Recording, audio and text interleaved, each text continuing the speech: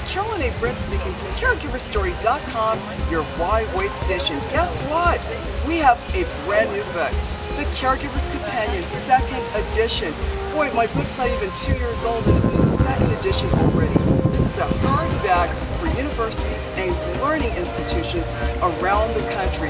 You can also pick up a copy at the Library Journal or the Library of Congress in Washington, D.C. Guess what? We are on Chapter 10 of The Caregiver's Companion, and that's about taking care of your caregiver. You've got to take care of yourself.